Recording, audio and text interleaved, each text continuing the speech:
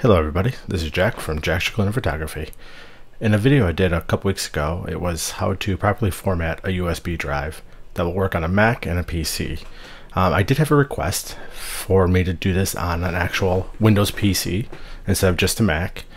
So I have Windows 7 here. If you want to see it in a different Windows 8 or Windows 10, just let me know. I could load a VM of that and go through it with those operating systems as well.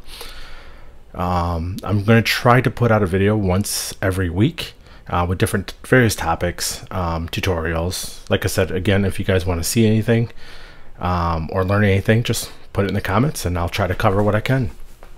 So let's go ahead with today's tutorial on creating a USB drive that'll work on a Mac or a PC from a Windows 7 computer. I already preloaded my USB drive in there, so we're just going to go down to the Start menu and then to Computer. And you see here it shows as a removable disk.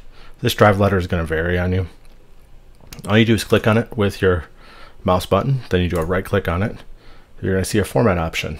Go ahead and click on Format. This little box is going to pull up. Now I'm going to caution everybody, once you do this, you'll lose all your data. So we want to be sure that you pick the right drive. It's very, very important.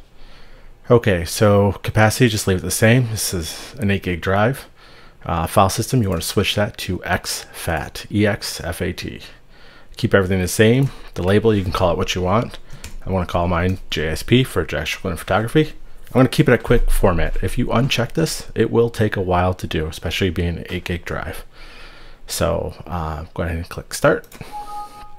It's going to give you this warning that you're going to format and erase all your data. Go ahead and click OK, and that's it. It is done. You can go ahead and hit the close button, and now the drive is usable, and it'll be usable on a Mac or a PC. So if you have any more questions like that, like I said, leave something in the comments. If you like this video, give it a thumbs up, and also subscribe to my channel. Like I said, I'm going to try to put out a video once every week on different topics. Some of it might be just me talking about the latest technology. I'm going to try to start doing some product reviews for everybody. If you have a certain product you want me to review, leave it in the comments. That's it for today. Hope you guys have a great night. Thank you.